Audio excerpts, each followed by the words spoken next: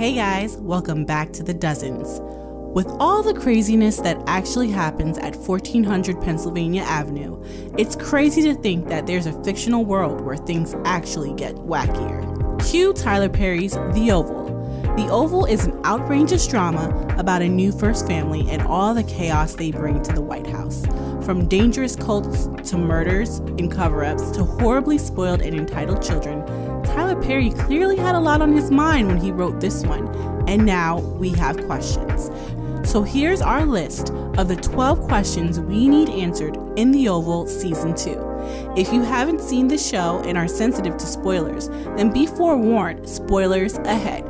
If not, grab some popcorn because this one is a doozy. But before we get started, remember to like, comment, and subscribe to The Dozens for more great videos. Number 12. Will the President and the First Lady be able to maintain their facade? One of the shockers at the top of the first season was just how much the President and the First Lady hate each other. From what they described, the love between them never got a chance to really develop. The First Lady, Veronica, got pregnant in college with President Hunter Quinn's baby. Her parents, who already poured so much into her, didn't want all of that work to be in vain. So they molded Hunter into a political powerhouse and got him all the way to the White House. So it seemed instead of love, they developed a partnership that apparently gave way to some serious vitriol. But the way they turn it on and off is a thing of magic. No one outside of their family knows just how much their perfect marriage is a facade. But with moving into the White House with all that security, staff, and assistants everywhere, it's becoming harder and harder to hold. Will they crack this season? Will the world finally see this perfect couple for who they really are? Number 11. Is that really the end for Lindsay Yuma and Max Carter? Not only does the president not respect his wife, he doesn't respect their marriage either. When the president sneaks his mistress into the White House, he leaves her in his bedroom while he goes to use the restroom. When he returns, she is beheaded. His newest Secret Service agent, Kyle Flint, and his chief of staff, Donald Winthrop, help him to cover it up. Unfortunately, there were a few loose ends that other Secret Service agents, Lindsay Yuma and Max Carter, picked up on. They tugged a little too hard and ended up dead by the hands of Agent Flint, who not only pinned the entire murder on them, he enjoyed every minute of it. This whole scenario wrapped up a little too clean. It's hard to believe that that's the end of it. Do Yuma or Carter have family that could investigate? Were there truly no witnesses? We shall see next season. Number 10. Will Barry ever get his daughter back? One of the craziest scenarios we've seen in a while is regarding Barry and his ex. Barry is the son of the president's butler. His ex, Ruth, is a former drug addict / prostitute who has now joined a dangerous cult to find relief from the pain her life was causing her. Barry spent a lot of his time and energy building a life for his daughter and his new girlfriend away from Ruth. So when Ruth comes begging to see her daughter in the first episode, he pushes her away. His mother, on the other hand, invites Ruth to see her daughter without Barry's knowledge. During that encounter, Ruth kidnaps her daughter at gunpoint and takes her off to join the cult. Barry doesn't give up looking for her until the cult fakes Ruth's death and blames it on Barry to kind of throw everyone off their scent. Barry ends up distracted by that and some other things going on in his love life. In season 2, does he get back on the hunt for his daughter? Does he eventually find her? Fun fact number 1, Ruth's twin sister is actually the president's mistress who mysteriously dies while he's in the bathroom. Fun fact number 2, you can find out more about Ruth and her time at the cult in this show spinoff, Ruthless. Number 9, who are the First Lady's parents? Victoria Franklin, the First Lady, is strong and poised. She's also mean, nasty, and terrifies her staff. So when a woman like that cowers at the sight of her mother and winces at the thought of her father, you know something's up. They were powerful enough to put Hunter in the White House and build up many of the staff around him. When the First Lady's mother shows up out of the blue because she caught wind of the chaos her family brought to the White House, everyone from the president to the chief of staff stopped in their tracks. Just who are these people? The only ones that don't seem to know are the first children, Gail and Jason. Their bad behavior earned them a vacation with their grandparents that their mother assured them would not be pleasant. Something tells us that when they return, they'll know just who their grandparents really are, and hopefully, so will we. Number 8. Will Gail get her act together? Gail Franklin is the first daughter of the United States. In the first episode, she accuses Barry of rape. By the end of the first season, she had snuck out to meet her drug dealer boyfriend, who ultimately gets killed because of her. She almost gets a maid fired, she dies out of a moving car, and attempts emancipation. Every time you almost feel bad for her, she disrespects her staff, and then you don't. Believe it or not, she's not even the worst person in her family. There is some hope for her though. Will she return a changed person after spending time with her grandparents? Let's hope so. Number 7. Will Richard finally forgive Nancy? Richard is the president's butler and Nancy is his wife. Together, they are a very respected couple in the community. Their love seemed traditional and strong, which is why it was a painful shock to Richard that when he was younger and deployed in the military, Nancy strayed, got pregnant, and had a baby. That baby was then raised by her sister, who clearly only had that child in her presence for the money that Nancy was giving her. She didn't even try to raise him. Nancy tried her best to guide him from a distance without giving up her secret. However, that wasn't enough. He grew up to be a drug dealer named Picky, the same one who was dating the president's daughter and was ultimately killed because of it.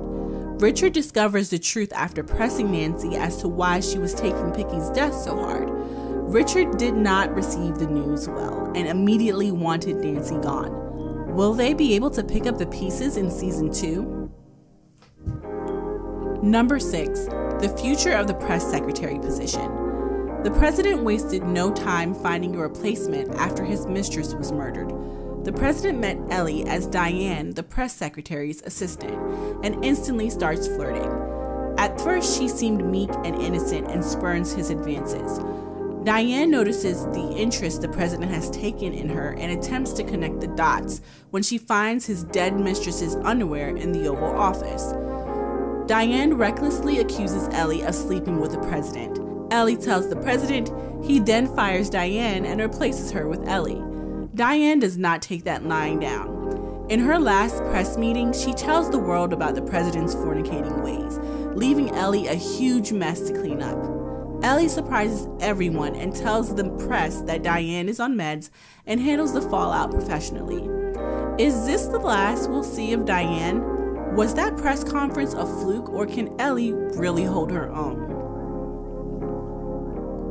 Number 5. Barry, Kareem, and Sharon. Not only did Barry have to deal with his daughter being kidnapped, he had to deal with his girlfriend cheating on him with her boss, Kareem. Sharon was not feeling the energy coming from Barry in their relationship and was constantly tempted by Kareem, telling her how she deserved better and how he was it. When Barry caught the two in the act, he drove his truck through the pharmacy owned by Kareem. Sharon convinces Kareem to not press charges by continuing to flirt with him and making him think that there was a future. Sharon eventually goes back to Barry and they try to make it work. Will Barry and Sharon work out? Will Kareem give up pursuing Sharon? Will Sharon just get another job and leave all the drama behind?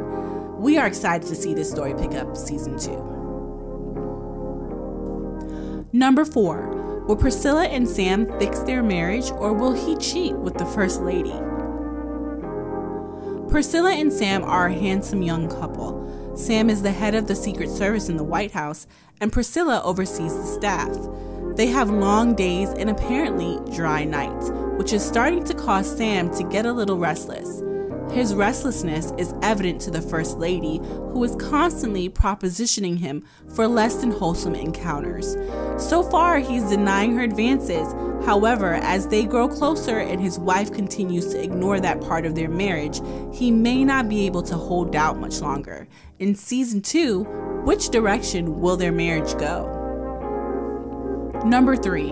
What's going on with Lily, Flint, and Donald? Lily is an up-and-coming fashion designer who designed the First Lady's inauguration gown, garnering her lots of buzz. She is married to Donald, the President's Chief of Staff. Donald has been having an affair with Kyle Flint from the Secret Service. Donald tries to break it off, but Kyle is a bit off his rocker and forces his way back in. He also paid his friend to seduce Lily to try and drive a wedge between her and Donald. That plan worked and backfired all at the same time. His friend ends up falling for Lily and tells her everything. Lily then confronts Donald and threatens to leave him. Fearful of what impact his personal life going public will have on his career, both Kyle and the First Lady's mother threatens him to either get her in line or she dies. Where will this go from here in season 2? Number 2. Who killed the president's mistress? The president goes to the bathroom and returns to his bed. Upon his return, he discovered his mistress beheaded. Who did it and why? The show gave no clues as to why this happened. Hopefully we get some answers in season 2. But before we hop into our number 1 pick, jump down to the comments and let us know what you would like for us to cover in our next video. And while you're down there, don't forget to give us a thumbs up and subscribe so you can stay up to date on our latest videos. Number 1. Will Jason answer for killing Jean? To answer your question, no, there isn't anyone in the First family that's actually palatable. Jason is the quietest and most reprehensible at the same time. The show is pretty ambiguous about Jason's history, but it's pretty clear he's a pervert. Throughout the show, he's caught making various women feel uncomfortable, from randomly appearing naked in front of strangers to touching himself in restaurants. He clearly has issues. So when he becomes fixated on a young maid, it becomes clear that it wasn't going to end well. Throughout the season, it's obvious that Jean, the young maid, is uncomfortable being around Jason. However, somehow, she ends up in his room alone with him, packing his luggage for his vacation with his grandparents. He snaps, rapes her, and then kills her. He hides her body under his bed and then leaves for vacation like nothing happened. Her body was later found by another maid. Since Jason is the president's son, it's likely that every effort will be made to protect this family's image. However, Jean needs to get justice.